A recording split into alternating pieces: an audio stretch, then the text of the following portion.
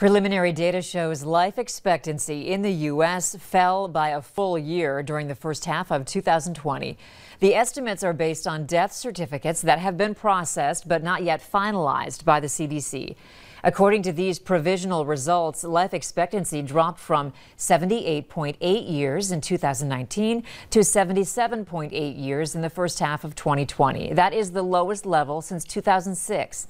The CDC says deaths from COVID-19 are the main factor in the overall drop between January and June of 2020, and a surge in drug overdose deaths also a part of the decline.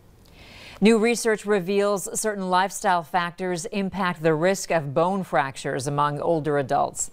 The study tracked over 30,000 middle-aged men and women for 2 decades. It showed bone fractures were more common among women, people with a higher BMI, and those who were more sedentary.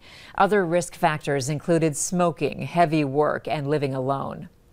We have an update on Ethan Broad's sentencing hearing. We have just learned from our reporter inside the courtroom that Ethan Broad is withdrawing his guilty plea. He's asking to take the case to trial. We will be following his hearing all afternoon, so stick with Valley News Live for the latest.